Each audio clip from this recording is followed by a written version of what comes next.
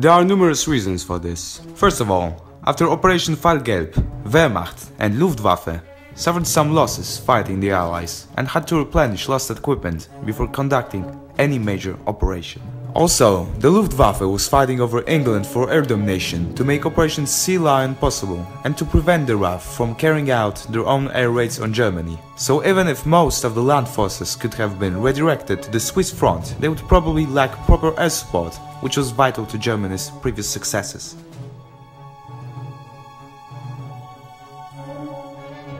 Second of all, Italian forces who were to support Germany during the invasion were already engaged with the Allied forces in Africa and Greek forces in Albania. They were losing on both fronts, so it was impossible for them to open a new, effective one. Italian army and air force were also using, in many cases, outdated and ineffective equipment, and most of the divisions were unfit for combat. So even if they were to attack Switzerland, even with Germany's help, they probably wouldn't even be able to penetrate their outer defenses. Third of all, mountainous terrain is an easy one to defend, so even outnumbered, and in some cases outclassed, the Swiss army wouldn't have many troubles holding on to their ground. Additionally, they had at their disposal many bunkers and defense systems, which were gradually expanded since the outbreak of the Great War. Swiss plan, in an event of German attack, was to use scorched earth policy, just like the Soviets did, but on a larger scale. Every tunnel, road and passage were to be destroyed.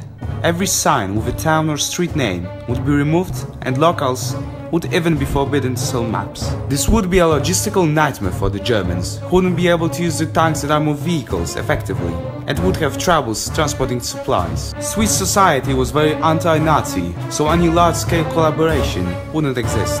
With hit-and-run tactics, good defensive terrain, and inability for Germans to use the Blitzkrieg doctrine to its full extent, Swiss could have inflicted very high losses on the Germans and Italians, or even prolonged the war enough for Soviets to inevitably surprise attack Reich, thus forcing them into making peace or truce with them. Fourth of all, Germany stored much of its gold in Swiss banks, so instantaneously after the declaration of war nearly $400 million in gold would be lost and taken over by Switzerland. Even if Germans would be able to annex Switzerland, they wouldn't recover their gold, because Swedes would make sure to hide it somewhere, where Germans wouldn't find it. In conclusion, Hitler's attack on Switzerland would be just another nail to the coffin of German Reich. It was just a suicide for Germany to open a new, unnecessary front while others were unstable and uncertain, losing a lot of equipment and manpower before the planned Operation Barbarossa and necessary Operation Marita also wouldn't help their overall situation.